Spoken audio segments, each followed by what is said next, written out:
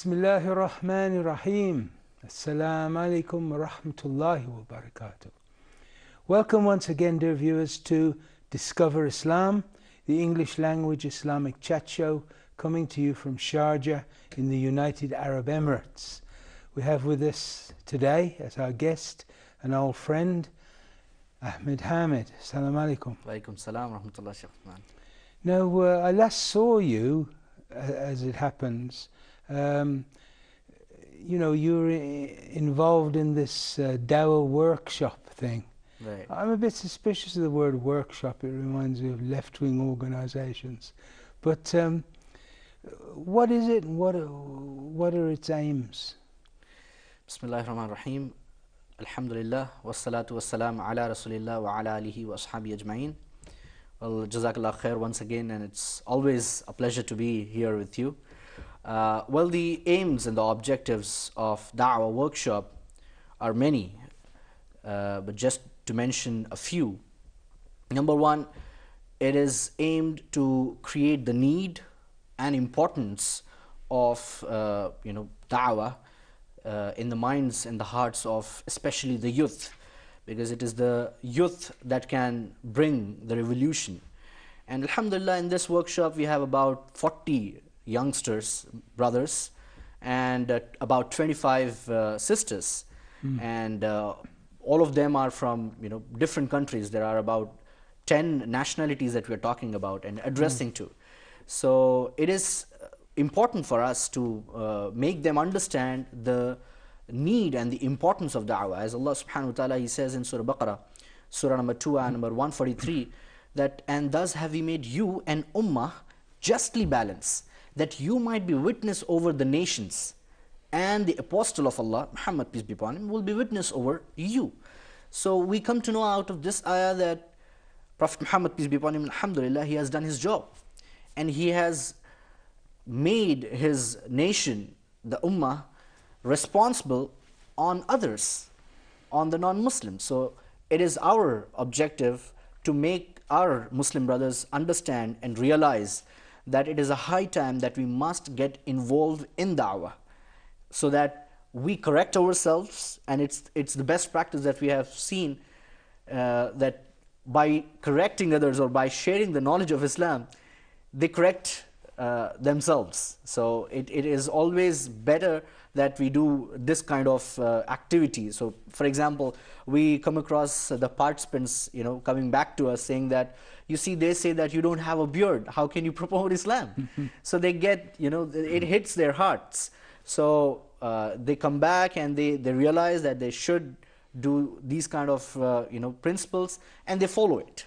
So it's a two-way sword, mashallah. Yes. So this is the first primary objective, that they must understand and realize the importance of it, and they should carry on the legacy of the prophets. As we know, Prophet Muhammad, peace be upon him, says, La Nabiya ba'da, there is no Nabi after me.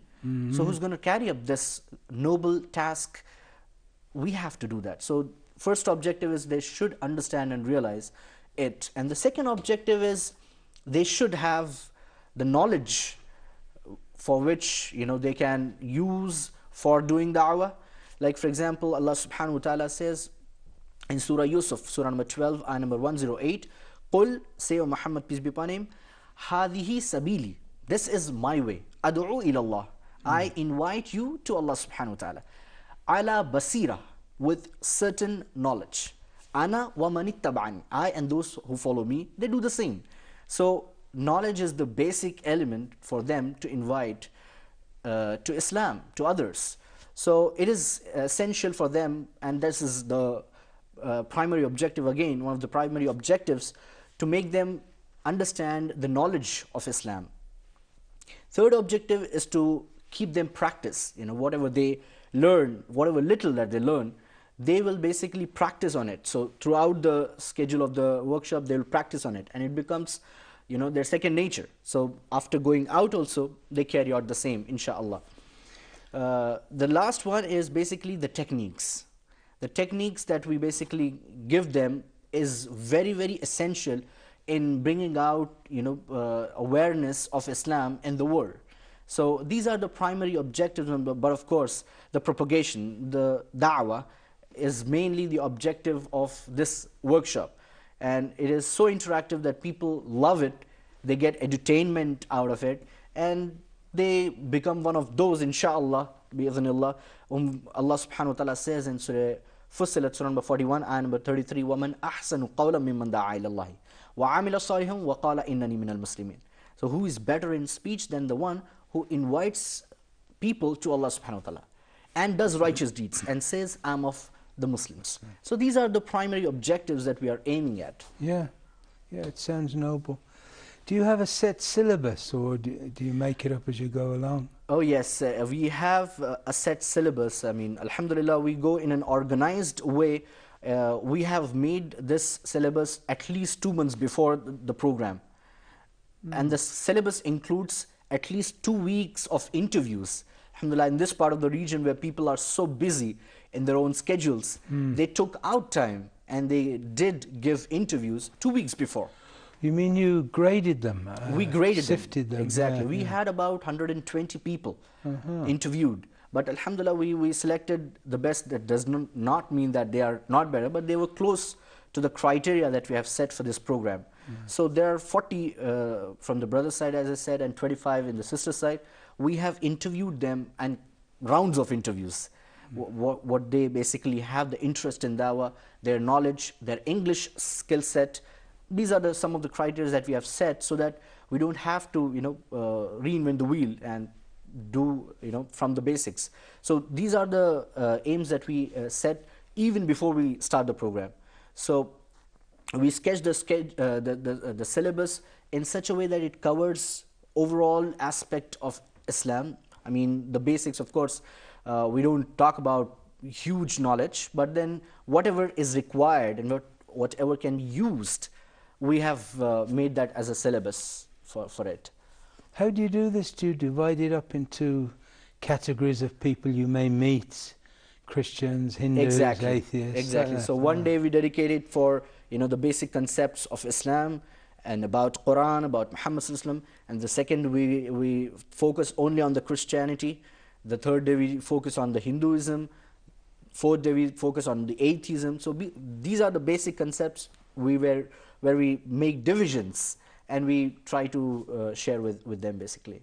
Because I imagine the Hindu aspect would be much more useful in India than here.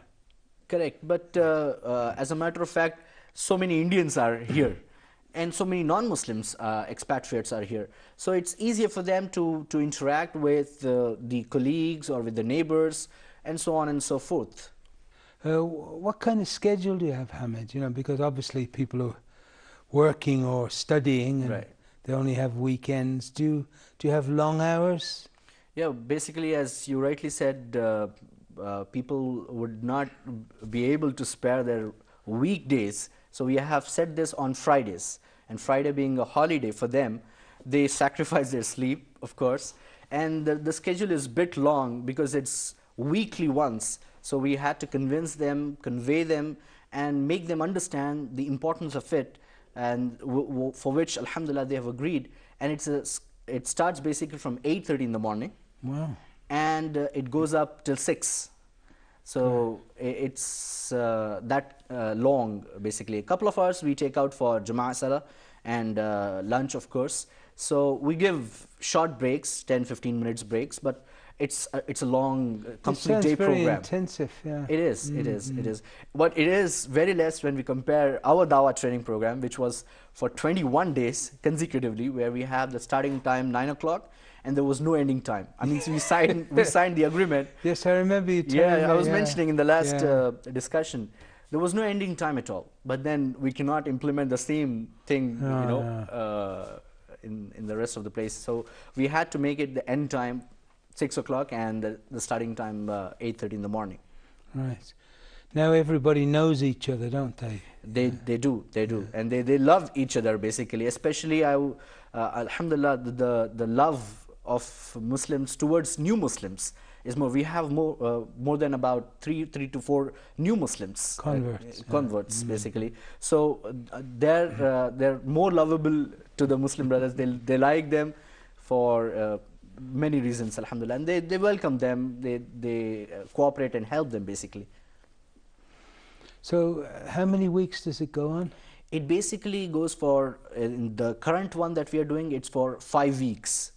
So every Friday, it started the 15th of May, and it will go until 12th of June. So it's 5 weeks, once in a week, every Friday from morning till evening. I see. And everyone's staying the course? You've had no dropouts? We had, it's natural that we will have droplets.